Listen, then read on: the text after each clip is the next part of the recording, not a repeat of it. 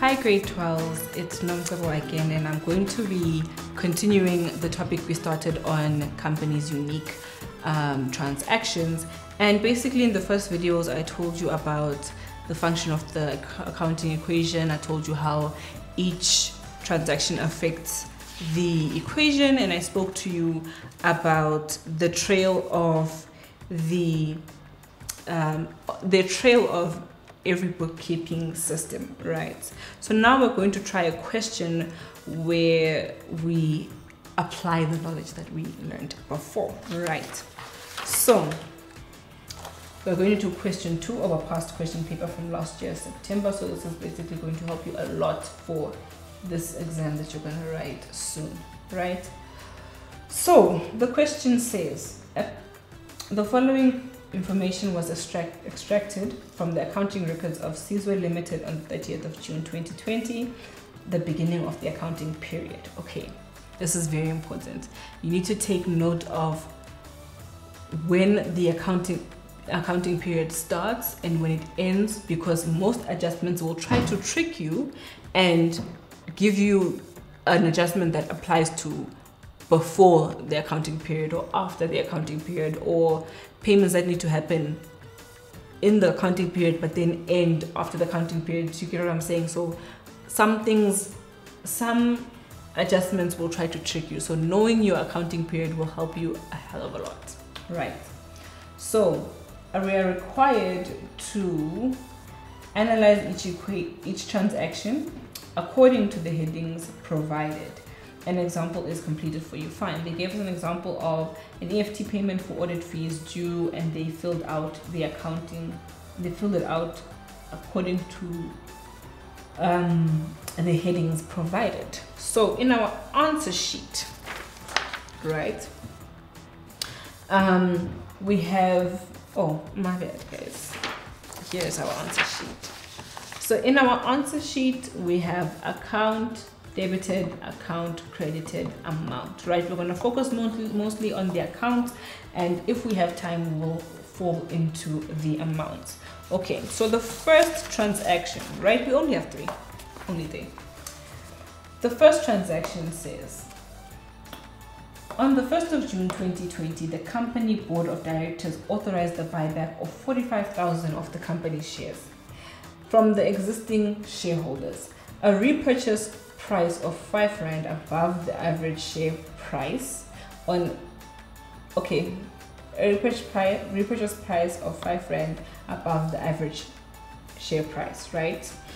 An electronic transfer of 405,000 was made to shareholders for shares repurchased, right? 2 entries. That's so kind for them to let you know that it's 2 entries. Usually they just want you to guess, right? 2 entries doesn't mean the double entry, because a credit and a debit only amount to 1 entry. So 2 entries means 2 of that, right? So when we look at it, I'm giving away some of the answers, but what accounts have been affected? You've been told about shares that are being bought back, right? And we know about the share. So the standard equation or the standard accounting entry for a buyback is to credit bank, because when we're buying back shares we are going to pay money, so we're going to have an outflow in the bank department. And obviously since bank is an asset, we discussed that an asset will decrease on the credit side. And then ordinary shares have been affected as well in this entry, because we are now going to have more ordinary shares. And we discussed in the other video that our ordinary shares fall under equity, and equity increases on the credit side, decreases on the debit side, right? So ordinary share capital is decreasing on the debit side because we no longer have that capital now that we've had to buy back our shares, right? So that's the first entry. I'll say ordinary, and I'll say I'll just say share capital so that you guys have a better picture. Capital, and then bank, right? the second portion of the transaction is then dealing with the retained income, right? Because obviously that deals with the portion that was stated here, that the repurchase price of 5 Rand above the average share price. So obviously our retained income is going to be affected. And once again, our bank is going to decrease, right? Then adjustment B, right? Adjustment B states, there are 2 directors at the start of the accounting period. They earn the same director's fees. Director's fee totaling 360,000 have been paid for the first half of the accounting period only. On the 1st of January 2020, a third director was appointed. His remuneration is 10% lower than the other directors. Provide for the adjustment fees, right? They spoke about directors' fees, that is a control account. They spoke about that there is expense that they have paid portion of the year for.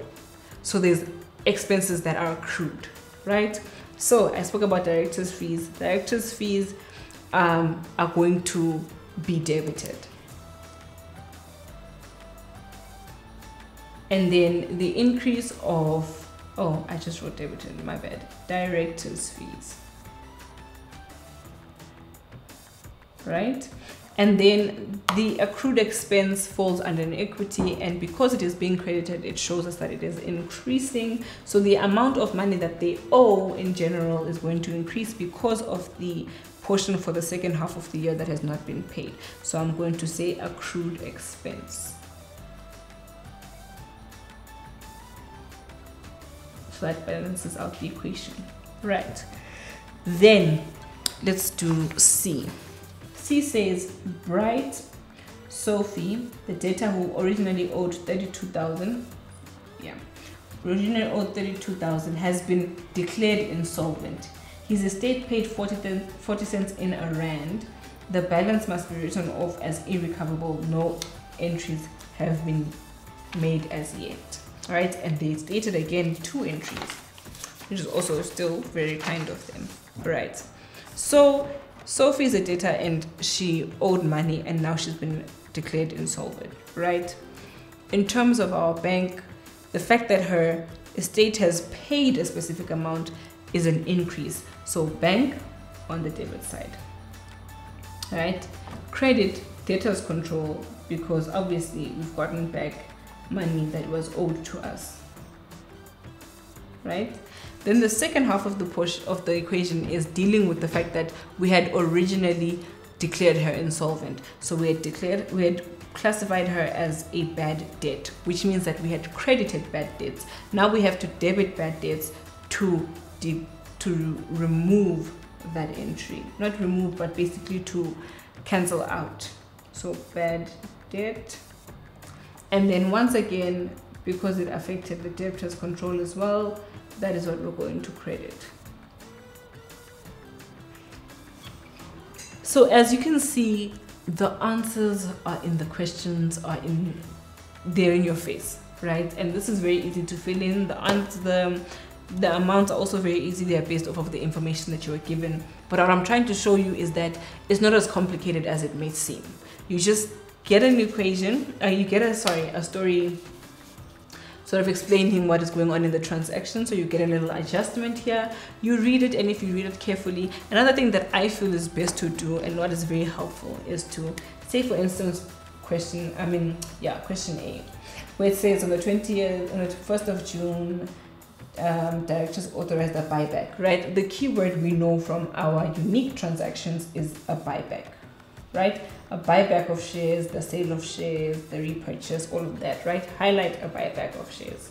Then highlight shares as well, because you know there's a control account that has the word shares in it, right? Then you're also going to see a repurchase price of above the average. So you're going to highlight 5 Rand above. Already, what you highlighted indicates here that we're dealing with ordinary share, capital, right? And here that we're dealing with retained income.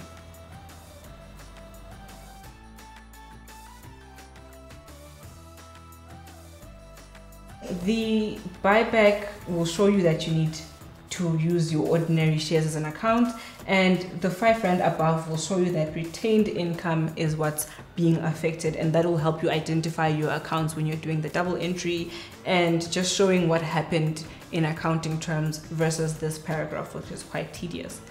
Other than that, I really just feel like reading and understanding is the most important thing. Thank you so much for watching. I hope this helped you. Bye.